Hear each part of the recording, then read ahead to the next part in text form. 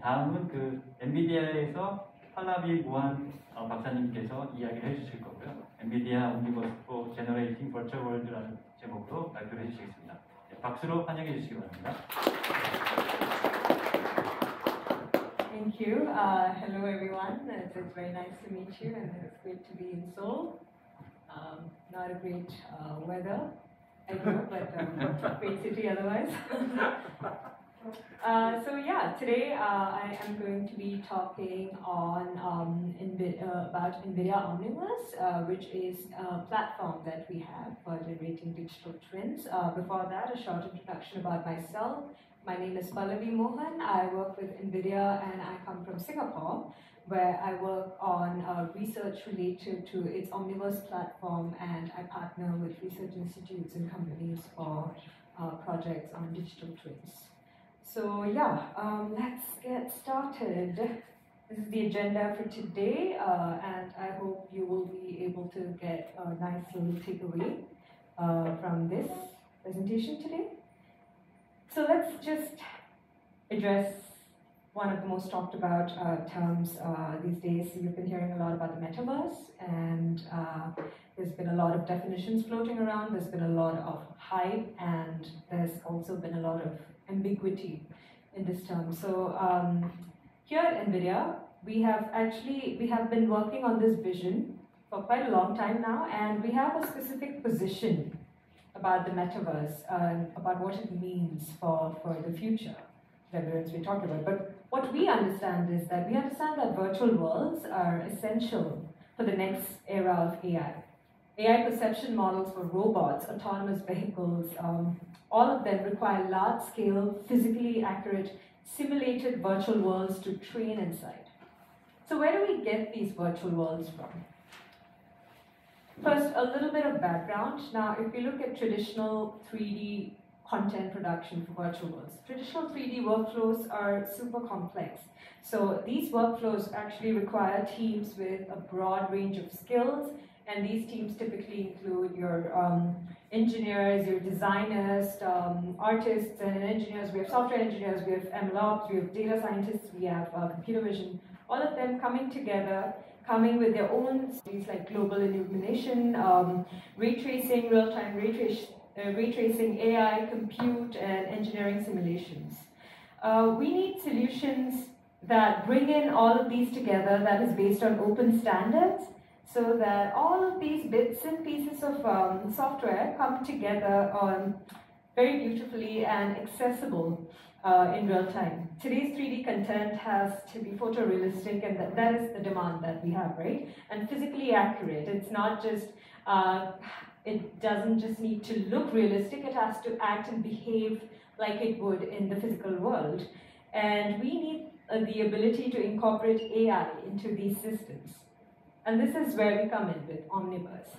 Basically, Omniverse connects all of these bits and pieces together as a 3D ecosystem built on open standards.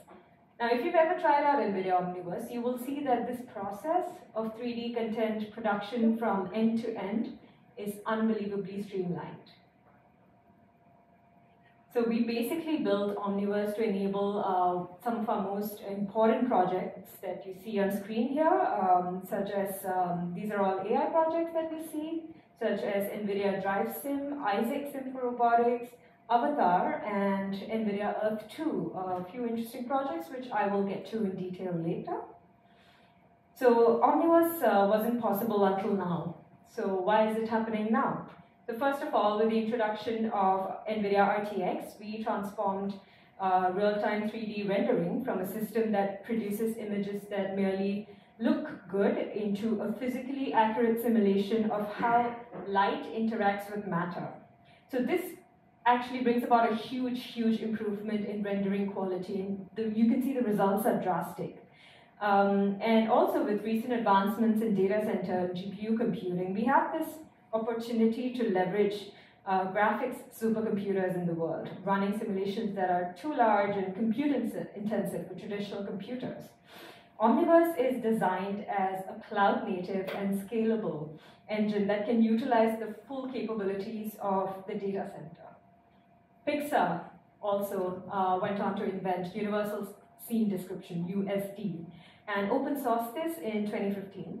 So USD basically provides a common standard that allows us to describe virtual worlds with physically accurate pieces that can be composed into a large virtual world. So this, and also, lastly, the demand for AI that has spurred a huge demand for world simulation, as I mentioned in the introduction. In addition to creating a large market for world simulation, AI is also the key to the building of virtual worlds, and it has actually advanced to the point where we can train AI to help us build virtual worlds. So AI will make creating virtual worlds as easy as creating web pages today, so generative AI.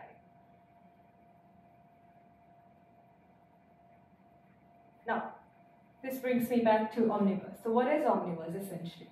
Omniverse basically is a platform for virtual collaboration and 3D simulation, world simulation.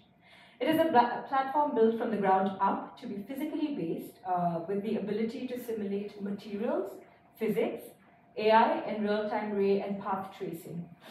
So scenes built in Omniverse obey the laws of physics and are true to reality, and they look just as they would in real life. And this is quite groundbreaking because it is enabled because of all these technologies coming together at once. But then this actually means that this unlocks a whole different level in building virtual worlds. You can build simulations of just about anything now. So if you can see this image on the left, you can see that collaborators are working on different software tools, each composing their part of the scene, whether modeling props, building the environment, texture, lighting, painting, or adding animation or effects, connecting into Omniverse via Omniverse connectors for each of these apps. Now in the center, we see the core of Omniverse, Omniverse Nucleus, the database and collaboration engine that enables the interchange of 3D assets and scene descriptions. Omniverse has been integrated with core NVIDIA technology to also simulate materials physics, AI, and real-time ray tracing. So all of these are also part of the Nucleus collaboration engine. And finally, on the right, users can portal in and out of Omniverse with workstations or laptops or AR devices, teleporting into Omniverse with VR or out with AR. So anyone can view a scene in Omniverse by streaming RTX to their device.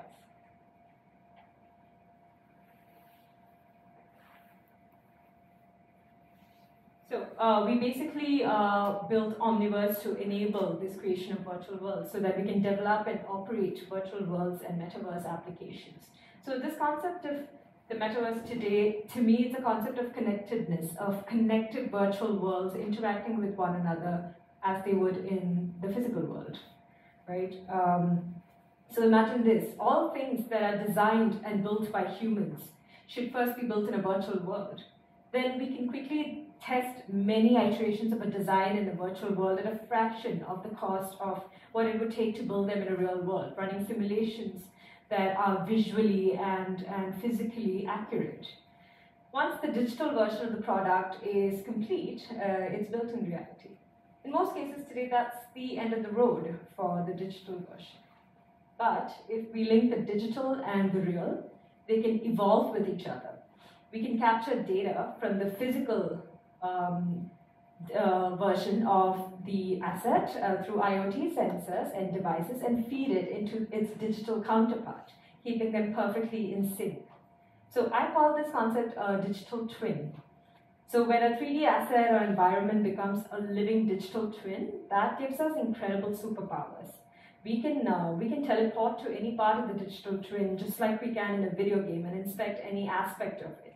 So we've built the Omniverse platform to unlock the scope of 3D workflows today and the digital twins of tomorrow. So Omniverse, again, is also a platform for end-to-end creation of digital twins. Let's look at some of the technologies that enable Omniverse. There are some of the enabling technologies behind Omniverse. First off, we have Omniverse Nucleus, which I talked about earlier, being the core of Omniverse. So this is the central database engine of Omniverse. This allows users to share, to collaborate on project data, to store them, and provides this very unique ability to collaborate live across multiple third-party applications between multiple users. So for example, you could be a technical artist working on your Maya application, you could be a software engineer, you could have a whole team working on different 3D applications, and they could be working on the same file within Omniverse, and all the changes are reflected in real time and vice versa. So this is the beauty of Omniverse. This is a very unique ability to collaborate across industry-wide applications. Now this brings me to Omniverse Connect. Connect opens this portal that allows content creation tools to connect to the Omniverse platform and save USD and MDL content. With Omniverse, you can continue to work on your favorite applications and see it reflected back in real time in a central ecosystem. Now, Omniverse Kit is the powerful toolkit for developers and power users to easily create their own custom tools and extensions to accelerate their workflow. So that means if you don't see a functionality that you need in Omniverse, you can always build it. If you don't see a connector that connects Omniverse to your favorite application, you can always build it. If you don't like Omniverse in some way, you can always build on top of it.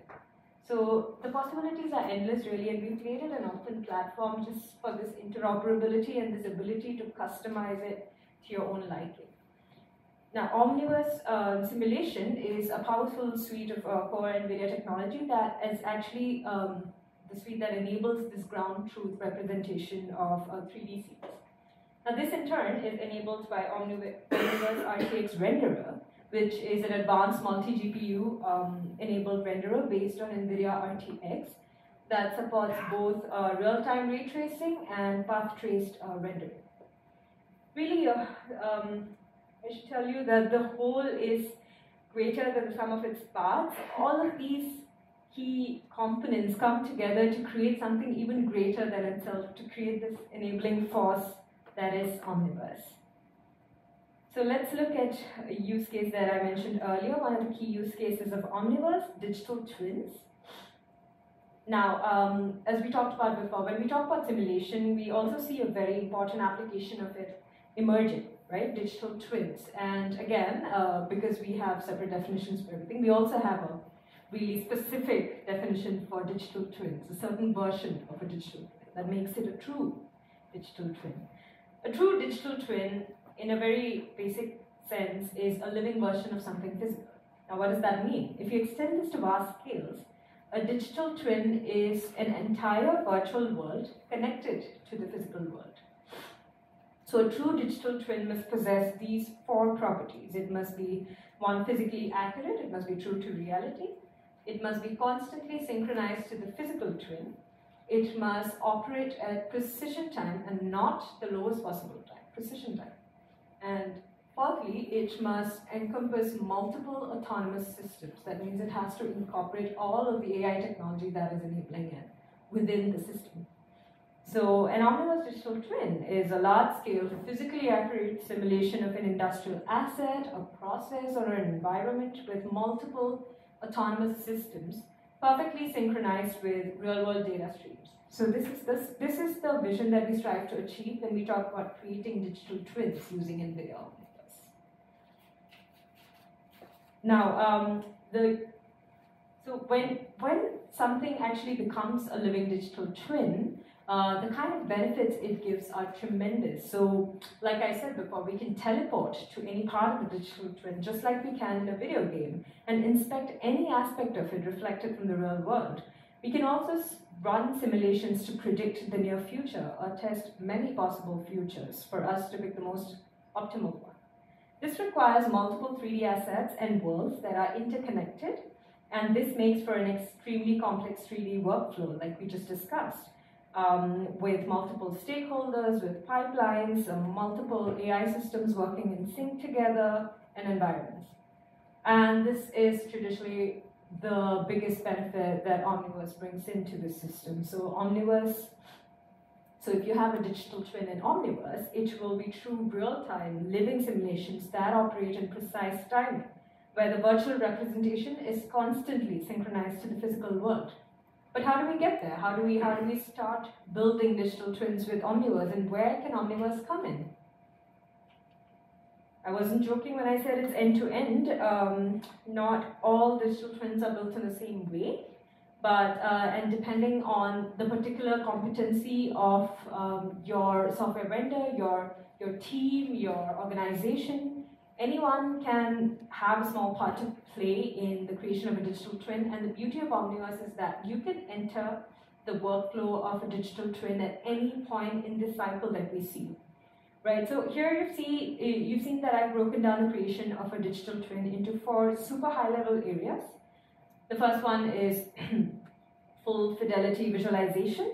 This is where customers are aggregating 3D data sets in full fidelity, adding materials and lighting and visualizing in real time. Now, this requires a platform like Omniverse to harness open standards like USD and multi-GPU scalable resources, compute resources, to enable users to visualize these massive scenes in real time. Now, if you already have that going on for you, if you already have your full fidelity visualized data set, so several people come into the cycle with a data set fully formed.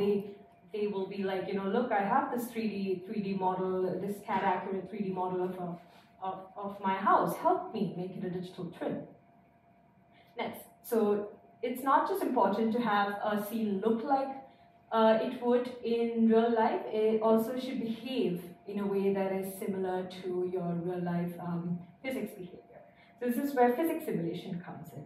So simulations of physical systems can be added via real-time sensor inputs or real-time simulations through microservices.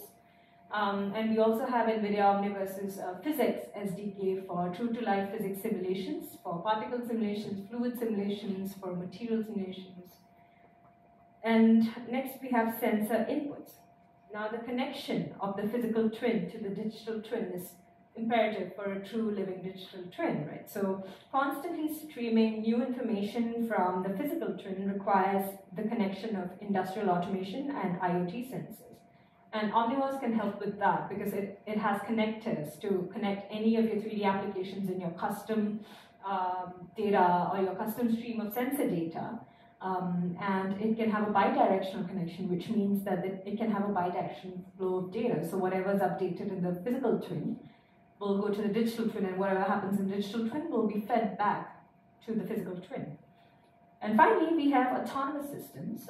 True digital twin encompasses multiple autonomous robotic systems operating in the same space-time. So this helps to optimize and operate the virtual twin and transfer learnings to the physical twin. Again, a bidirectional exchange of data. Now, the best part is, like I said, depending on your individual competencies, you may enter at any point in this cycle with Omniverse. Just plug in your data and get going through the rest of the cycle.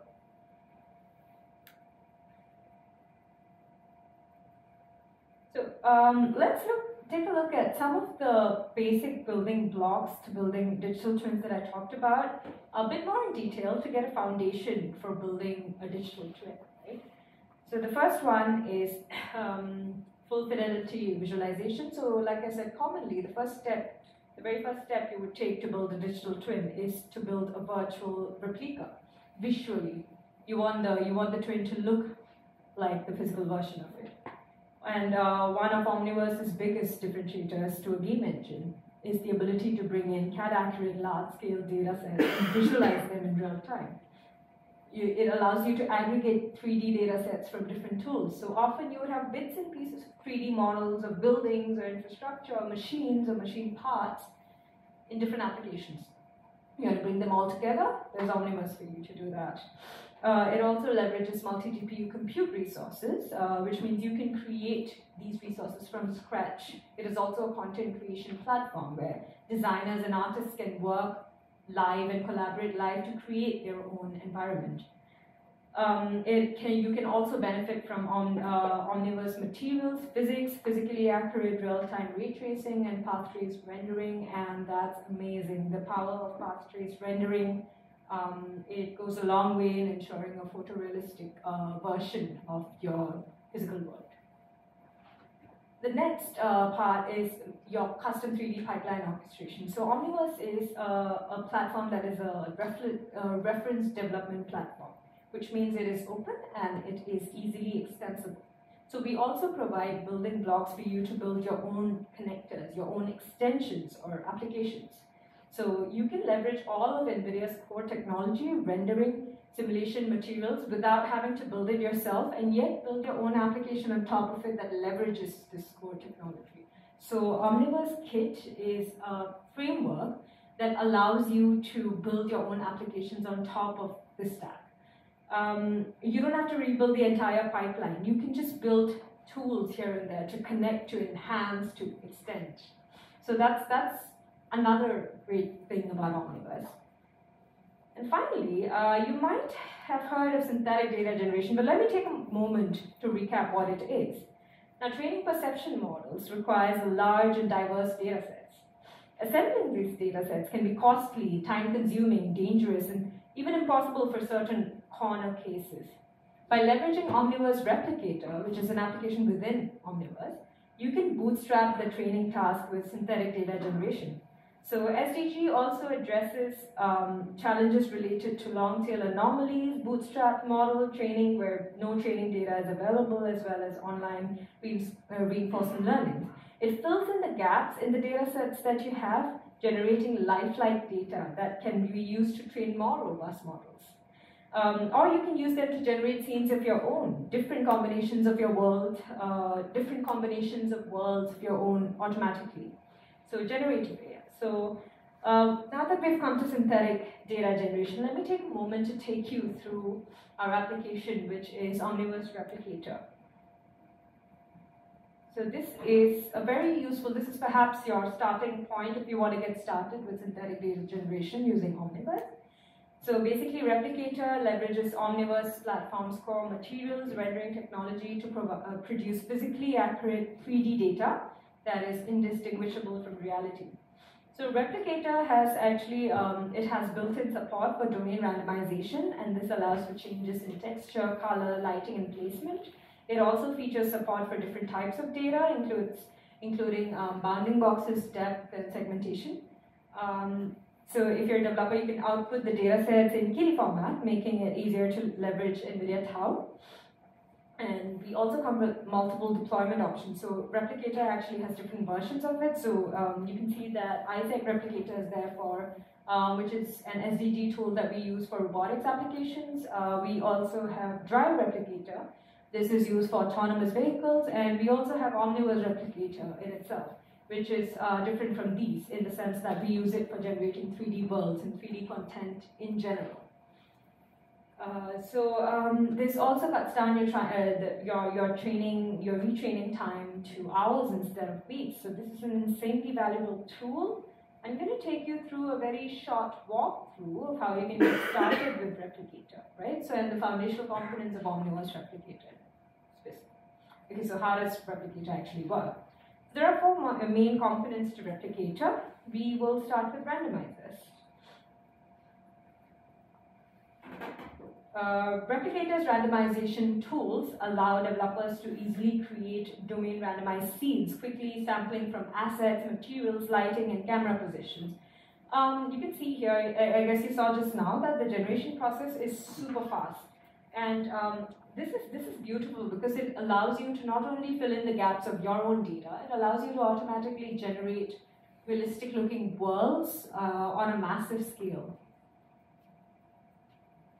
Next, we have the Omni Synthetic Data Extension. This is the lowest level component of the Replicator software stack, and it is a built-in extension in Omniverse Kit SDK. So this extension provides a low-level integration with the RTX renderer and the OmniGraph computation system. So this is the component that powers the computation graphs for Replicator's ground truth extraction annotators. Passing AOVs, arbitrary output variables, from the renderer through the annotator. Next, the annotation system itself ingests the AOVs and other output from the synthetic data extension to produce precisely labeled annotations for your GNN training. So here you can see what you just saw was a real-time visualization of the built-in tight 2D bounding box and semantic segmentation annotators. So if you're a developer, you can easily write custom annotator components for extracting information that's relevant to your specific network. And Replicator makes this very easy to get up and going with like just a few lines of code. Finally, we have Replicator writers. I mean, this is pretty self-explanatory, but writers basically process the images and other annotations from the annotators and produce DNN-specific data formats for training. So writers can output to local storage over the network or cloud-based storage backends. This allows generated data to stay on the GPU for training and avoids any additional I/O at all. So this is a brief overview of synthetic data generation, and I wanted to highlight this process in particular with Omniverse because this is not often associated with a 3D content creation platform like Omniverse. So this is one segment of creating a digital twin that I wanted to highlight today. Basically with tools like Omniverse Replicator for synthetic data generation and this workflow in the digital twin pipeline, Omniverse provides end-to-end solutions for the entire digital twin creation workflow. And it's been wonderful because we actually see Omniverse emerging as the foundational platform for digital twins across industries and across a multitude of scales. Really, you can see some of the examples here. We have use cases ranging from the factory scale to literally the planetary scale, Earth to twin Earth, as you can see here, which is a very interesting project where they simulate there's a digital twin of planet Earth for climate and weather modeling. So that's pretty amazing, really, and it shows at the scale. It shows the massive scale at which Omniverse can easily operate on. Recently, we also had partnerships with BMW to build a factory of the future, as you can see there, and Amazon Robotics, who are building AI-enabled digital twins of their warehouses. So you can see that there are several different use cases, and there are more happening. There are much more. These are just few examples taken from radically different industries. Digital twins are solving some of the world's greatest challenges, and all of them using Omniverse. And all of this has only just begun. So I'm really excited to see where this goes, and I hope this gives you an insight into what is possible. Not just with Omniverse, but with digital twins and the concept of simulating virtual worlds in general. And Omniverse is just there to help you get started on this journey, that's about it. But the concept of it is something that's radical to me, at least. So yeah, coming back to platform-specific information, there are a number of resources out there that can help you get started. So this is just a brief overview of the resources available out there. We have a collection of a lot of tutorials and everything that you can check out online to get started right away with like the individual edition. But more than that, I think I'm excited to see what the world has, what the community has to create using Omniverse. So I'm more interested in the end results of it. So thank you for listening. Thank you so much, and I hope you had something useful to take away from this.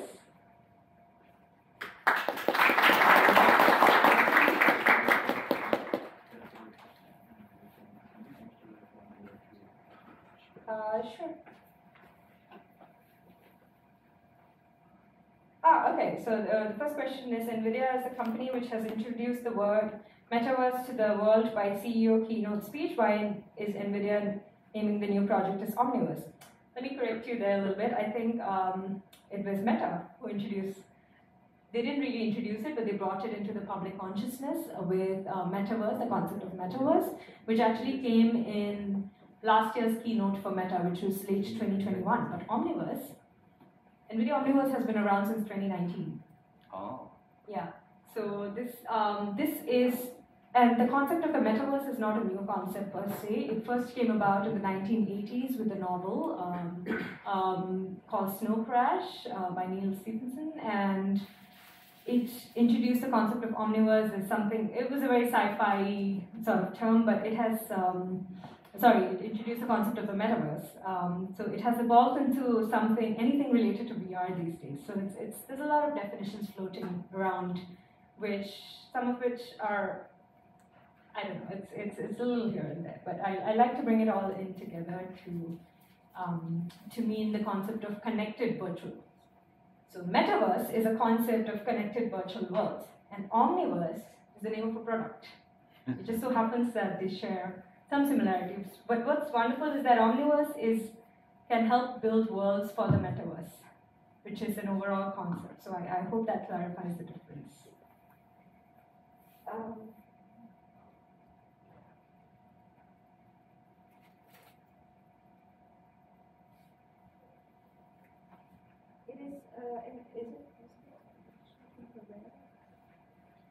For rare or costly situations in real? Is it possible to build a digital twin for rare or costly situations in real life? So how can we produce it? For rare or costly situations. So I think what it means is you can get started building a very small prototype of a digital twin right away without any resources except maybe your GPU, like a single GPU. Yeah, so you can, if you have RTX on your device, you can actually get started building a POC of a digital twin right away. Essentially, what is a digital twin? It's a system. It's a system that if you have a dashboard that basically has all the data that you need and is constantly in sync, that is a digital twin. But only it's not visual. It's just a series of text, right? So if you want to simulate something without a lot of added cost, you can always build a dashboard.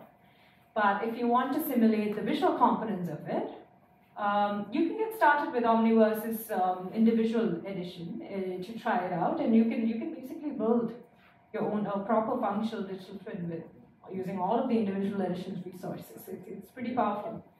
Yeah, you only need license when you scale up, but you can get going straight away. Yeah, so I hope that helped. Sorry, could you help me?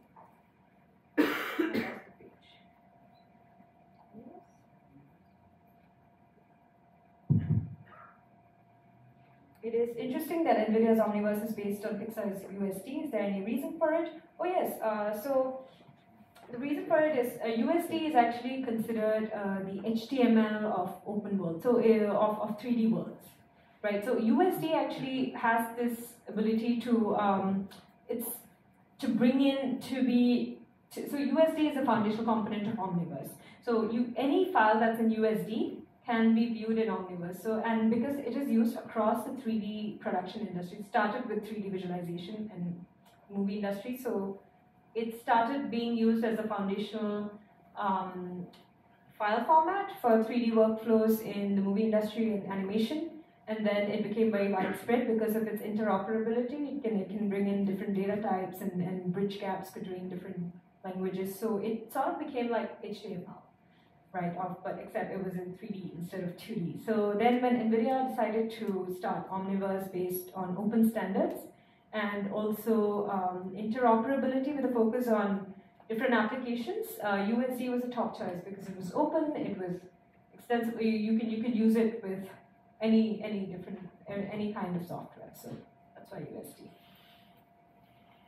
Yeah. Thank you. Thank you. Thank you for the presentation. And 마지막 끝으로 박수 한 번 더 부탁드립니다.